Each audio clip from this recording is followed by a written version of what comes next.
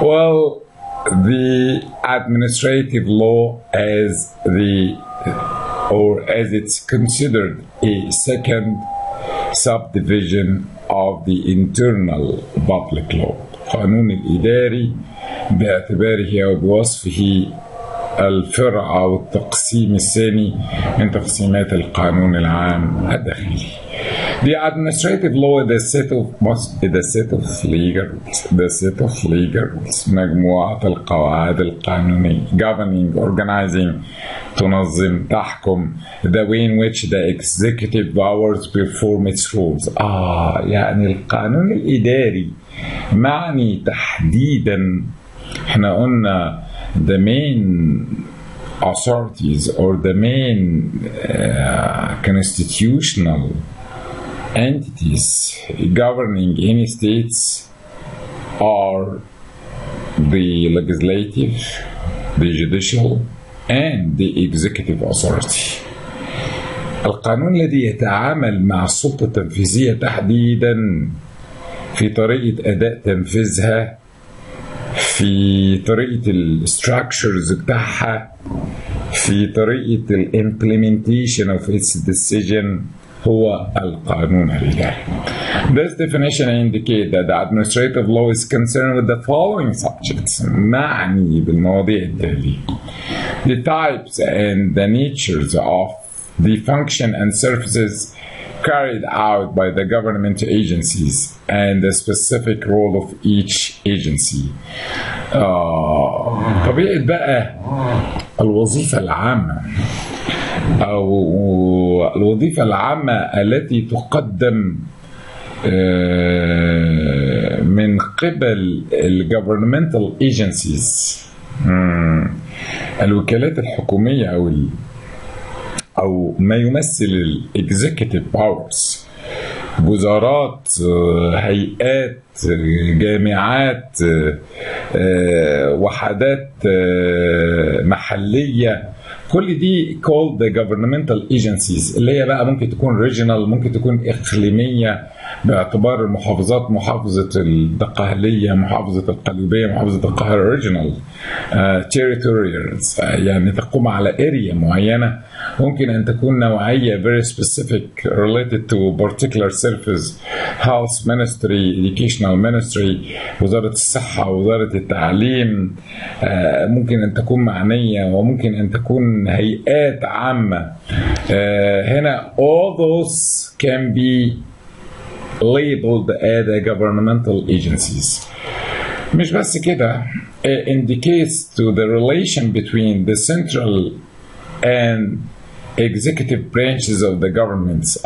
طبيعة علاقة السلطة المركزية للدولة أو للexecutive authority and its arms وفروعها بقى، وفروعها الإقليمية الممتدة وفروعها الأخرى من السنترال governmental executive authorities للارمز او الليجز بتاعتها الاخرى. بالعلاقه الحاكمه دي التي ينظمها ايضا الادمنستريتيف لو. ايضا it defined the system of public post and the relation between the states and its public servants. يحدد القانون الاداري ايضا مفهوم الوظيفه العامه والعلاقة بين الدولة وموظفيها العموميين. يعني نقدر نقول ان البابليك سيرفنت لو او قانون الخدمة البدنية الجديد هو قانون اداري لانه يحدد العلاقة بين الموظفين وبين الدولة. It defined the legal system of the public properties. الأموال المملوكة ملكية عامة، من الذي يحدد نظامها من حيث how to be managed, how to be maintained, how to be utilized. كل الكلام ده المعني بالأموال العامة أو بالملكية العامة أيضا هو الادمنستريتيف law. مش كده بس، it deals with an administrative action that be represented or demonstrated by the administrative decisions تتحدث عن القرارات الإدارية the cornerstones of the administrative decisions and how to find an appeal against the administrative decisions. القرارات الإدارية أركانها شروط صحتها اعتلالها إلغائها كل هذه السبجكت أو الكونسبتس أو الإشيوز been regulated organized under the administrative law. Thirdly, the financial law قانون المالي. وطبعا القانون المالي ما أحوجنا للتحدث عنه في هذه الآونة فهو this set of legal rules determining the sources of revenue عوائد الدولة and the sources of or the aspects of spending, public spending, expenditures, expenses, المصروفات, الإنفاقات. قانون المالي للدولة والقانون اللي بيتعاطى مع المحفظة المالية للدولة. المحفظة المالية للدولة. عوائد الدولة فلوس الدولة هيجيلها فلوس منين؟ collecting taxes, revenues العوائد قناة سويس على سبيل الحال في مصر مثلا سياحة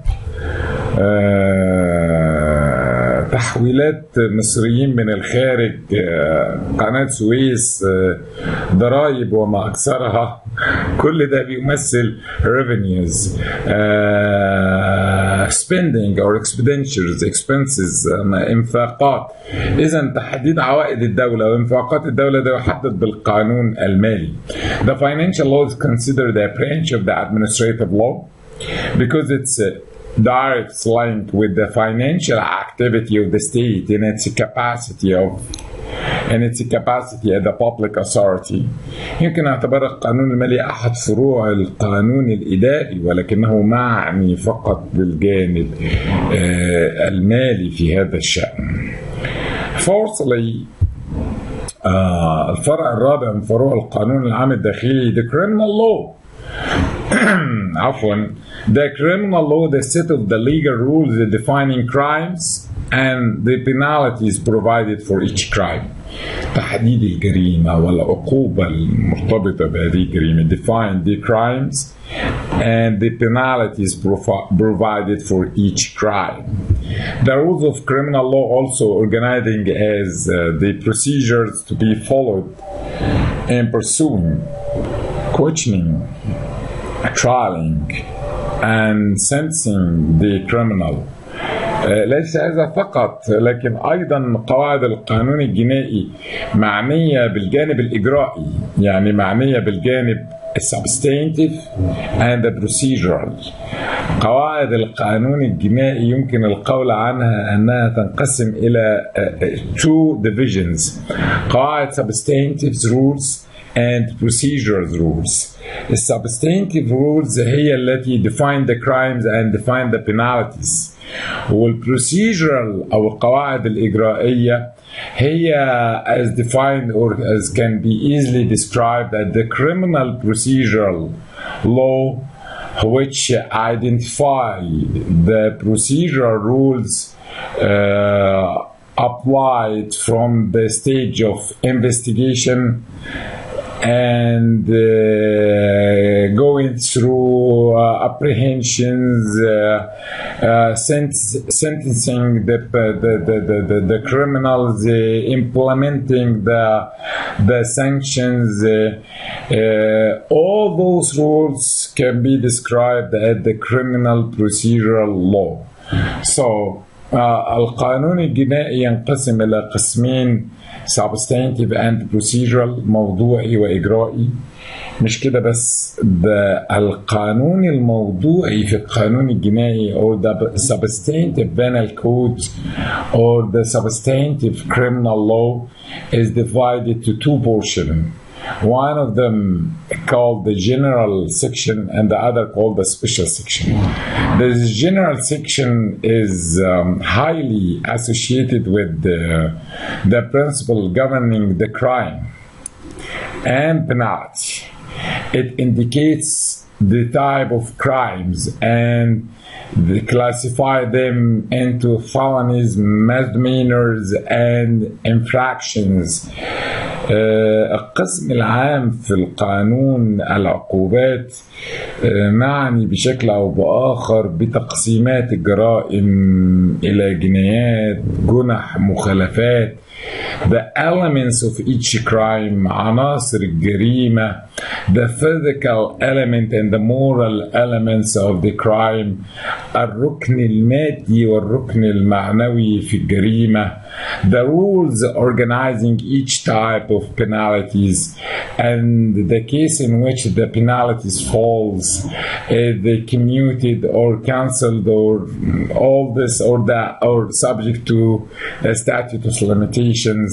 أيضا ينظم أنواع العقوبات وكيف تسقط هذه العقوبات وتقادمها. أما الجزء الخاص فهو معني بكل جريمة، يعني addressing or associated with each crime separately. In terms of its elements, various form and the involved penalties. يعني الجزء الخاص في قانون العقوبات يتحدد عن جرائم تفصيلا، الجرائم التي تقع على أحد الناس، الجرائم التي تقع على الأموال، جرائم الموظف العام، جرائم النفس، جرائم العرض. ده الجزء الكود الخاص بقانون العقوبات. The criminal procedural law regulate and explain the rules to be followed with respect to the enforcement of the provision of the penal code. هنا بقى القواعد الإجرائية اللي بتحدد بقى مسائل المحاكمة، مسائل القبض، التلبس، تنفيذ العقوبة. Now, it describes, for example, the procedures of apprehending, arresting, questioning, trialing, all those rules called the criminal procedural law.